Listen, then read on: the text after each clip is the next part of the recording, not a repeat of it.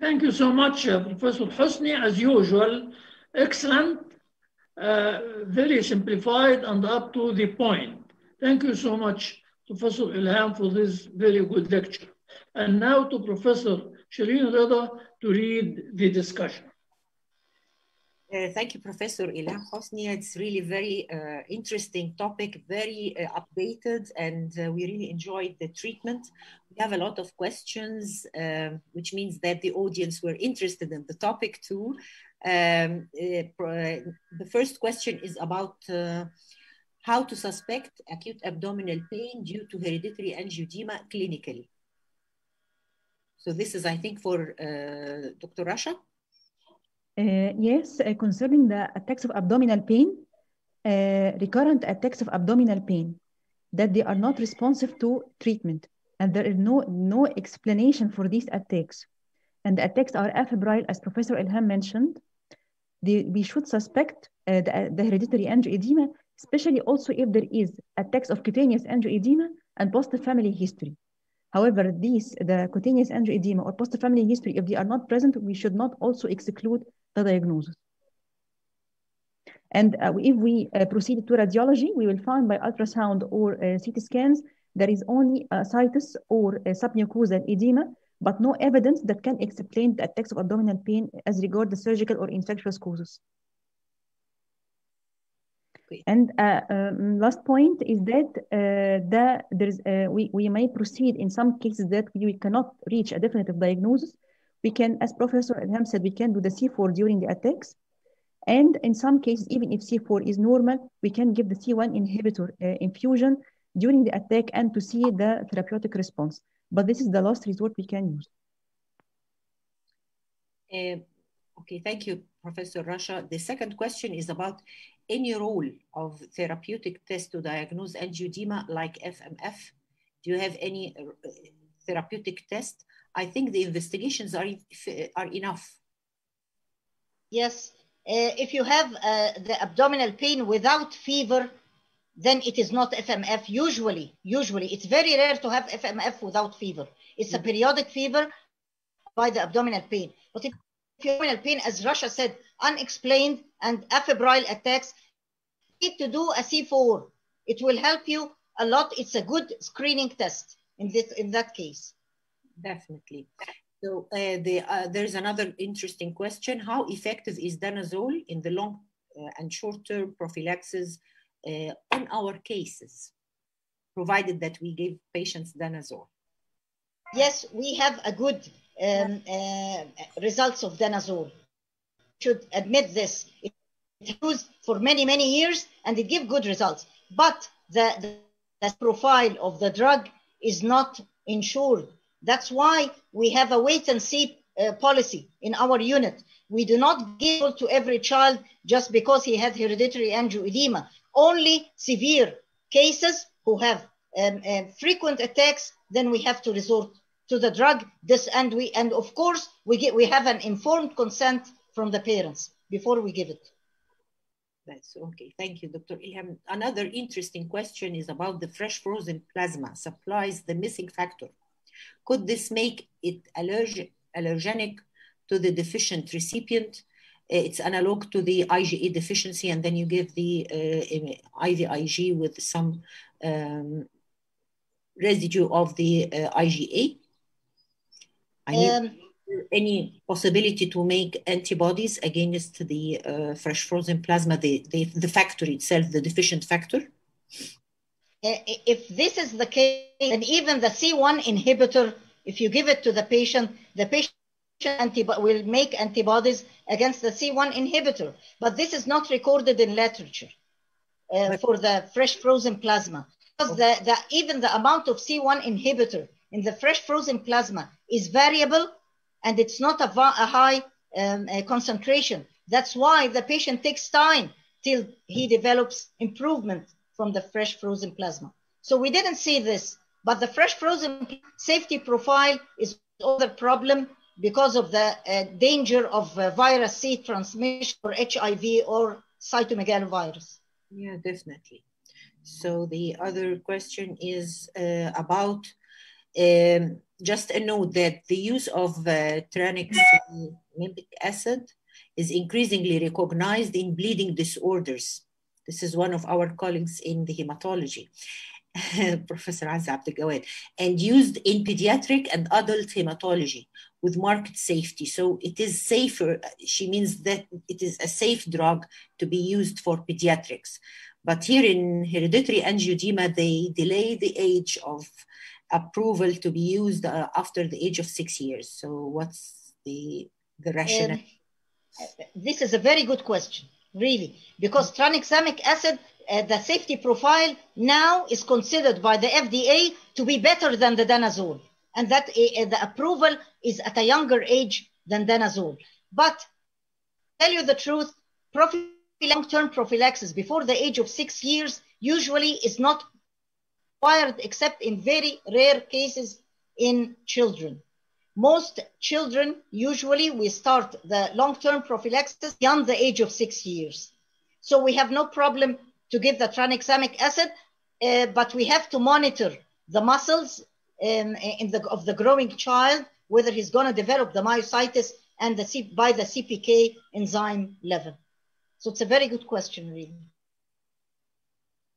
Okay, these are the all questions that we received, but I have a question. Can I? Why all the treatments are FDA approved for the age above 6 years, or between the age of 6 and 12 for adolescents, but for children it's usually above the age of 6 years? I think that from what Rasha presented to us, that some patients present with pictures similar to croup, asphyxiated in the emergency room, or acute abdominal pain in some cases. So I think that in pediatrics, maybe it is not well diagnosed, or there's lack of awareness about how to pick up cases with hereditary angioedema. And that's why maybe the studies didn't include much children. So or what is your opinion on that? The EMA gives approval of most medications starting from age. Usually the FDA standards are more difficult than the EMA. The FDA wants meta-analysis of randomized controlled trials, but the EMA takes even one randomized controlled trial to give to a medication. That's why we have the two agencies. We don't have to resort to the FDA in everything. We can take the EMA. It's a respectable organization in these cases, so that we can save lives of children. But there are trials going on, and I expect that the FDA will give approval later on. Okay, and we still have other options. Okay, thank you. I have another question for Professor Dr. Zina Bawat. I want to ask her about the incidence of hereditary angioedema. Do we have any, let's say, figures about the incidence of hereditary angioedema, not only in children, but in adults in our country, or the neighbors around us? How many do we have? And if there is any registry for the hereditary angioedema worldwide? Well, in general, the incidence for hereditary it's recorded to occur in 1 in 10,000, up to 1 in 10,000 individuals, and as low as 1 in 50,000. In Egypt, we don't have registry, unfortunately, and perhaps we should start this, and we should take the lead in this regard. Yes, definitely, because it reminded me with the case which we have with the FMF, and she resistant to all kinds of treatment, colchicine, all the treatment we used, and she has still abdominal colic, abdominal pain, which are on and off. And the mother is not accurate in giving accurate history regarding the occurrence of fever. So I think that this case, maybe after this webinar, I agree, Professor Shireen, that we need to conduct epidemiological studies. At this stage, we should concentrate in Egypt on the epidemiological studies, surveys, to do surveys, to conduct surveys in order to know, perhaps just survey on a family history. This will be enough for us to discover cases. I'm just suggesting to make a joint work in several universities to survey for family history of angioedema in order to screen the children and to see if we have cases of angioedema. It will be a very simple study. You will just take history from as many thousands of patients in each university, and from this you will pick up very few number, 1 in 10,000 or 1 in 50,000, that have a family history of angioedema, and in that case you will investigate the case by doing the C4 and the C1 esterase and see if we have cases or not. So I think we have many of our colleagues from different universities now are. So I suggested research now, and I suggest that Dr. Rasha and Dr. Dalia to take the lead to start to put the survey, and let's work on this together. Yes, it will be great. Now for Dalia, Professor Dalia Hosni, Dalia Al-Ghunaimi, can I ask another question, or about the classification? How would you apply this classification in terms of investigations? Dear Dr. Shireen, in terms of classification, if we have the patient with the family history or with as a matter of screening, or he himself has recurrent attacks of angioedema, first is to measure the C4, as Dr. Ilham said, and to see the C1 esterase inhibitor level and function.